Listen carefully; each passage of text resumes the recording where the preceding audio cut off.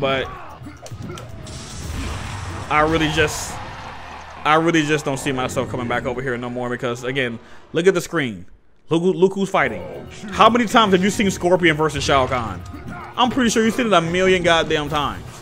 There's no difference between this Mortal Kombat game and any other MK2 game that's a Mugen game. There's combos.